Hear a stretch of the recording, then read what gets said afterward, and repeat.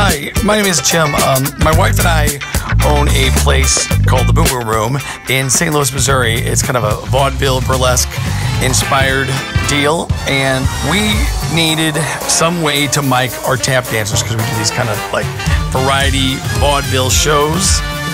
So being an audio engineer and music composer and musician, I was like, I really want this to be thunderous and loud like a musical instrument, like an electric guitar or a drum, so we can really tweak it. So I did a lot of research on how to mic tap dancer. The way we started is we would just take a short mic stand like you'd use for a kick drum, but we put a 57 on the stand and just literally point it at the ground, and the tap dancer would tap in front. It can never get very loud before it feeds back, and it really just gets a very small area.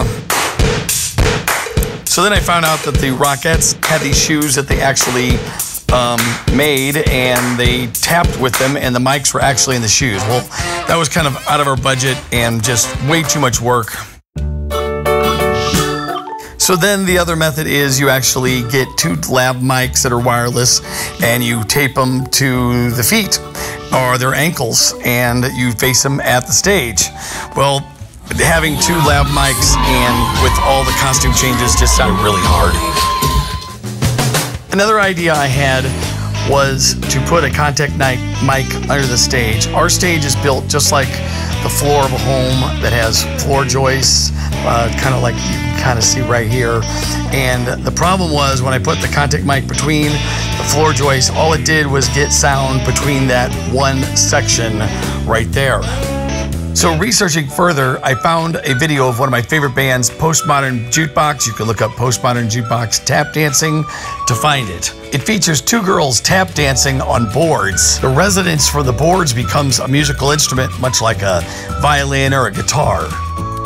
However, if you watch the video, they are using condenser mics to mic the boards. They can do that because they're on a sound stage, but I needed a better solution.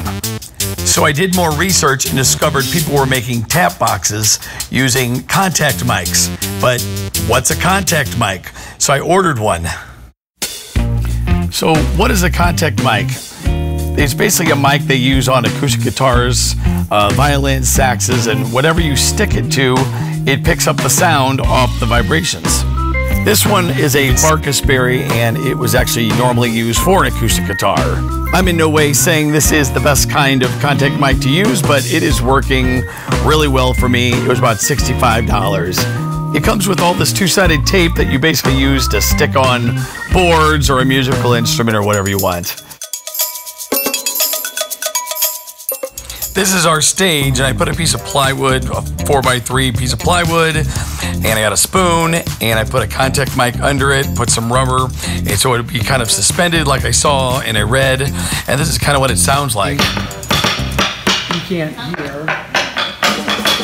In the video, it looks like it is just making the sound straight off the board, but it actually is very loud throughout the entire room.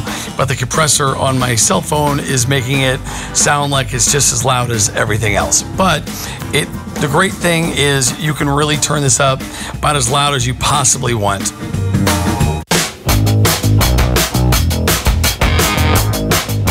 So it's pretty easy. You just get a piece of plywood. I hear maple or a hardwood is the best. And in this one, I painted it. I have no idea how long it's going to last being painted.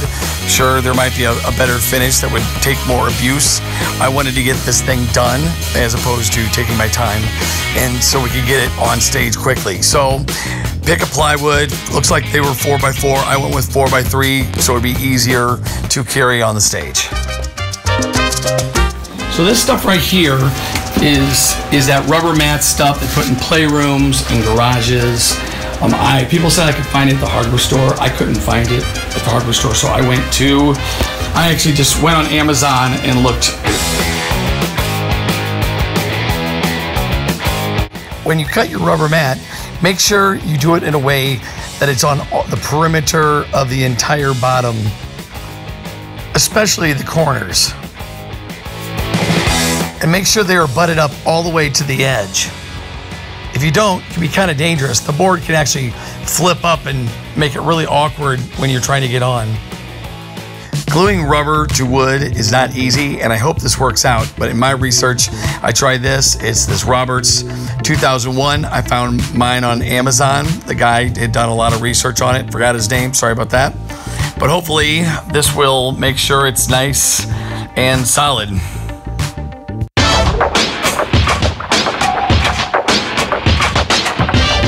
I know this floor glue is really messy and hard to work with, and this is not what it's made for.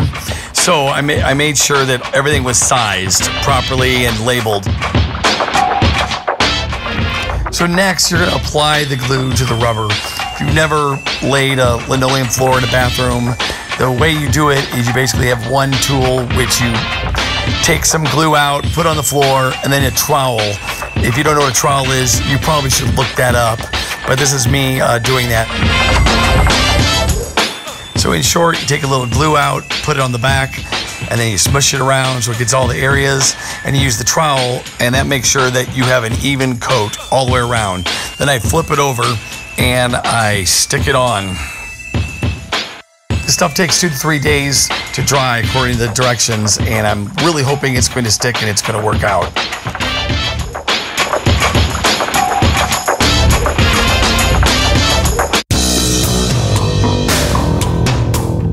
So it's been a couple days and I have taken the paint cans off, and I've secured the Barkusberry Piezo Guitar Transducer, or contact mic. I tried to secure it the best I can using the glue gun so I could use this 1/4-inch cable that turns into an XLR and plug it in without a lot of breakage. It works and it's holding strong, but that cable is loose, and I think I'm gonna get a lot of crackling if we move that thing around, especially if someone's stomping on it. So reviewing how good this glue did, it looks like it's done really well. I mean, this rubber is really sticking. However, I thought it'd be more like liquid nails and it would be kind of solid at this point. So I think I got a couple more days, and I've been spending a lot of time using a piece of cloth and wiping off some of the stickies. But I'm gonna put a fan on it and let it sit.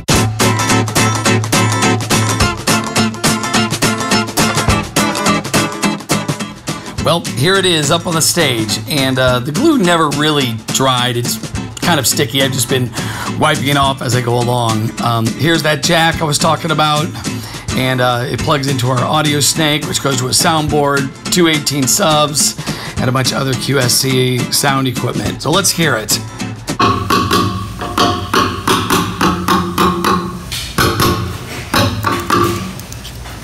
Get this thing down. Loud.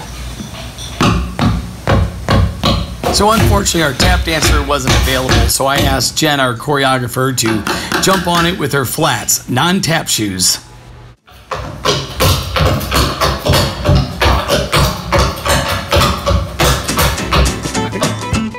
Well, that's it. If you ever want to see it in action, come down to the Boom Boom Room. It's theboomboomroomstl.com, and come see a show. And if you're a tap dancer, I hope this has helped you out.